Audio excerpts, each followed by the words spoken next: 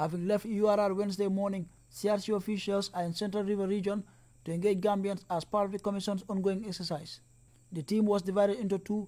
Group A was in Kudang, while Group B headed for Brikamaba.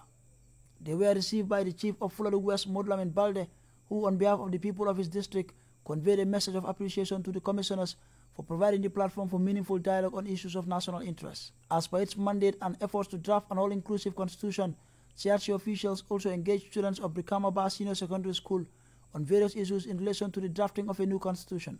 Among the many issues discussed is citizenship, elections, term limit, right to healthcare service, and decent housing.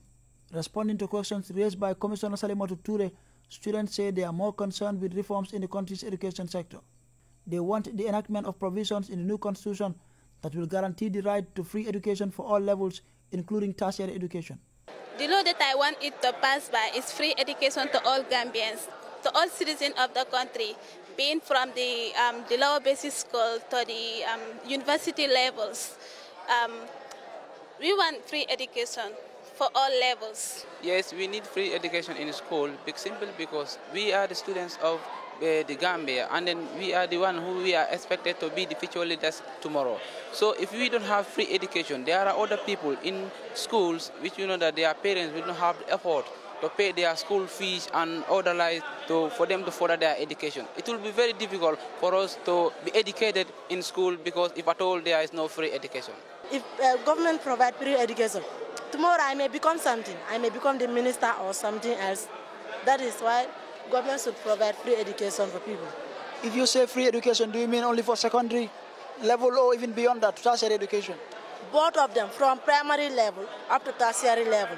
University today, there are many teachers who like to go to university, but because of the money they do not have, that's why they cannot go to university to higher their education.